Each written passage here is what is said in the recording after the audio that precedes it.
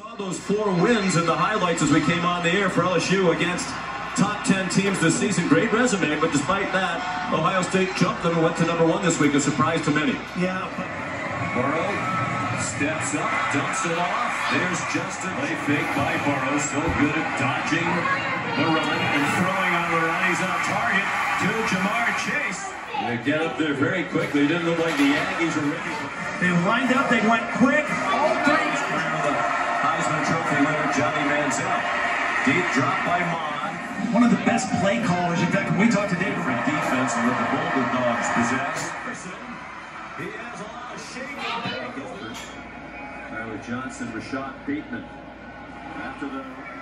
Would have never thought Alabama could score that many points with Mac Jones against that Auburn defense. Edwards-Helaire, nifty.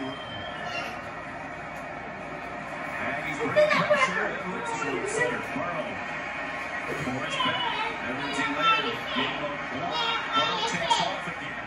On 3rd and 10 with 7 minutes to go in the opening. Quite a year for him, starting with that dramatic country high win in Florida. A lot of other outstanding players. His pass in handled Michigan with ease. In Jimbo Fisher's first year. And Aggie Wayne the chase-up comes inside. They brought in young Joe Brady from the New Orleans Saints to help revamp their passing. Speaker told us a couple of weeks ago, here's another play fake by Burrow and a deep strike and an open receiver. Jamar Chase, another touchdown. On 2nd and 10, against some pressure, wanting a judgment about Tua's health after the hip injury. Long 68 passing and 2 TDs. Here's Ty Davis. They bring a blitz. Burrow. Look at that. They pick up the blitz. He steps up. He steps back.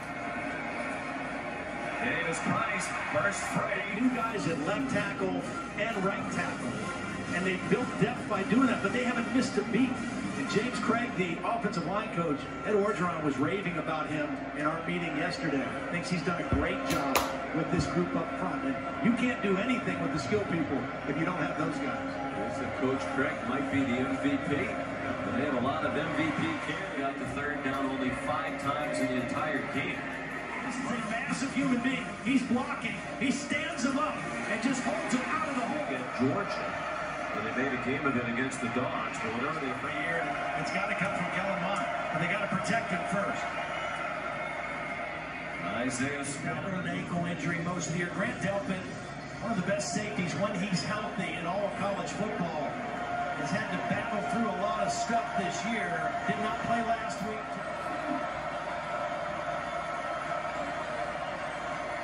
They come after Mond. He's in full retreat and just throws it away.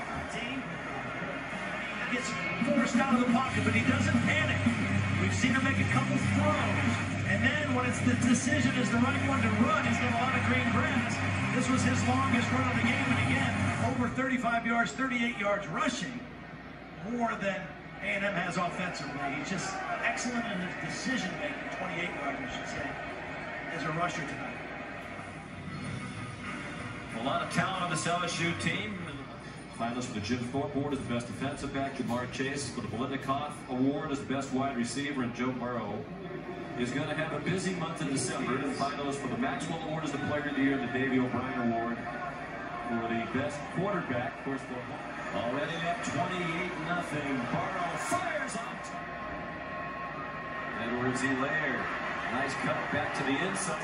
The tight end. This guy's the secret weapon because he has an NFL skill set playing in college football. Runner, receiver, blocker, does it all. The award for the most versatile player in college football. You mentioned he was one of the 10 semifinalists for the Doak Walker Award as the best running back in the country. I bet you didn't know he can put a car together and he can also catch a frog. Now those are some versatile hands. Now, I've been frog hunting, but I went with a gig where you gig the frog. I never tried to grab a frog. That's pretty skillful. There you go. Deep throw. 16 out of 19 in the field goals. He's made his last 3, 9 of his last 10. This is from 51. Overtime game between these two teams. 26 yards on 19 plays for Texas A&M. Kellen Mond on target, should be a first down for 10 passing for 21 yards. Shooting into the gap, beating that right guard to the 58% passer last year. He had a good year. This year it's just through the roof. Picked a good time to do it, that's for sure. They have had a blast. 6'3", 217 pounds. And he's pretty fearless too. Great pressure. Adam after the 18-yard run is batted off the loss. The offensive line of a year ago. This offensive line is not as good for A&M. Mond.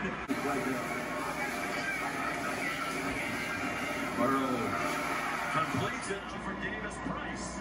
4 possessions and 4 touchdowns for LSU. 30 minutes. I don't know that Dave Aranda and Orgeron could ask for anything more. Held A&M to 40 yards of total offense. Made life miserable for Kellen Mond. I mean, he was 5 of 14. They sacked him 3 times. Consistent pressure. Now, the question, can they put another 30-minute performance like that on top of this to change the perception of this LSU defense a little bit? Kellen Mond dropped for a 2-yard. 2nd and 12. Kellen Mond is 5 out of 14. For 24 yards passing in the first half. He throws on the road 39-yard line. A simple pass. After the loss of 2. Look out, Mond got the blitz. He's going to spy Kellen Mond. Eyes on the quarterback, and as soon as Kellen Mond leaves the pocket. A couple of weeks ago in Oxford, Mississippi.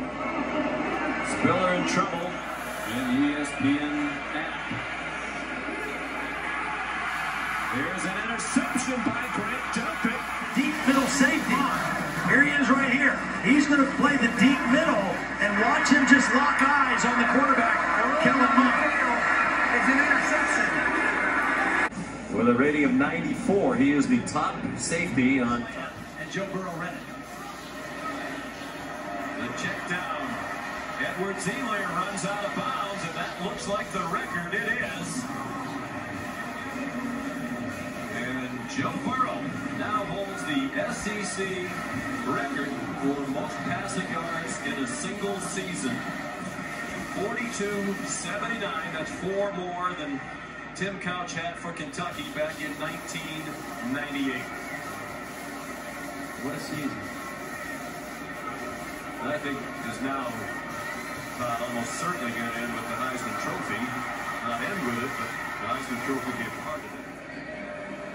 4-man rush. Burrow steps away from DeMarvin Leal, who's still in hot pursuit. There's a block. And Burrow. But if the defensive concerns are put to rest, I go back to LSU has the better resume. And Alabama beats everybody. Beat Florida. LSU has with Tua. At least 42 points in every game this year except Auburn. Of course, not yet there tonight with 31. Their offense got a little stagnant tonight after the big start. Burrow, what a play! York to try another long field goal. This will be a 50-yarder. He made a 51-yarder in the second quarter.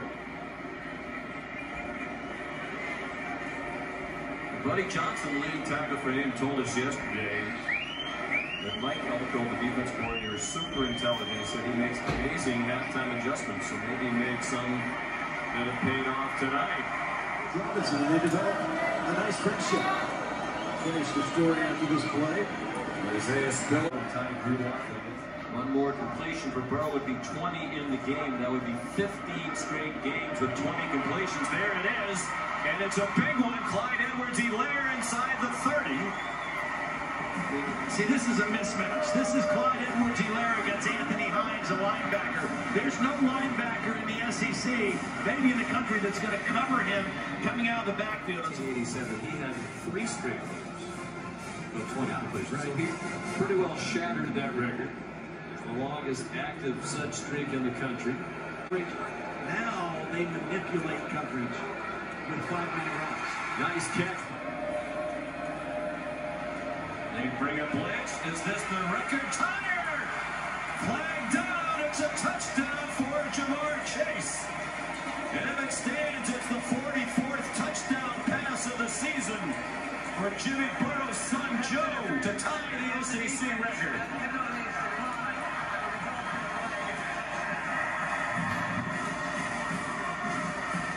So they put him in the slot. So when he runs this slot fade, he has so much room for Joe Burrow to put the football outside, away from the defender to the outside shoulder. When you run that from the slot, well, you got a lot of room as a quarterback, and Joe Burrow now ties the record for the most touchdown passes in SEC history. Level. Pressure.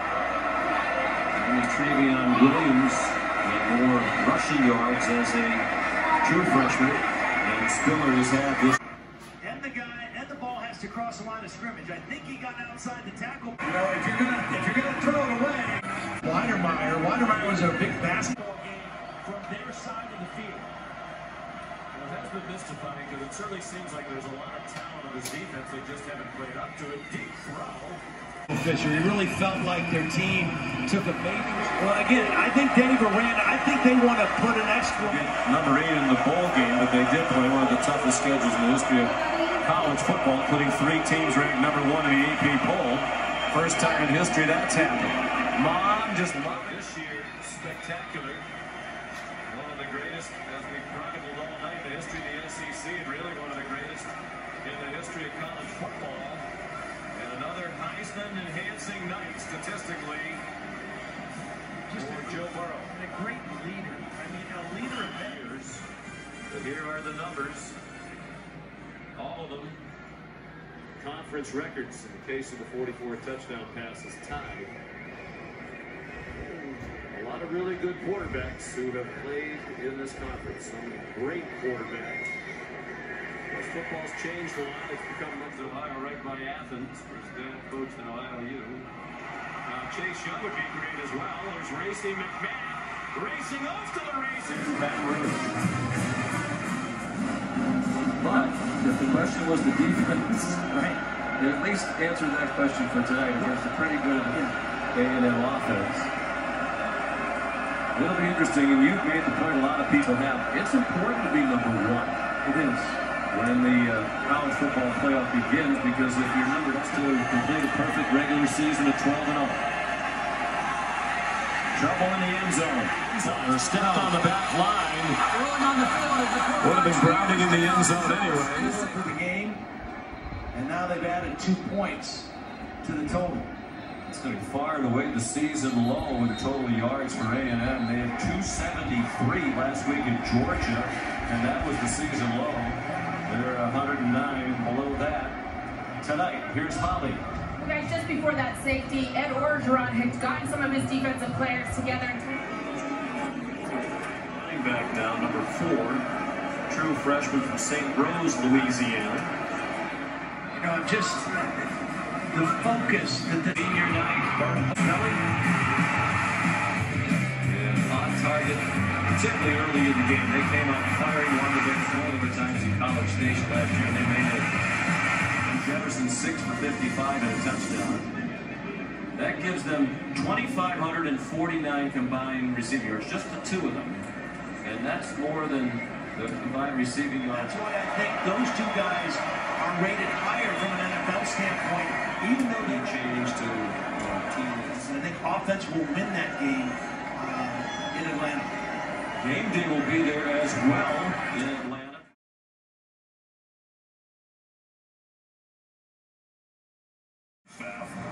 But we're not done yet.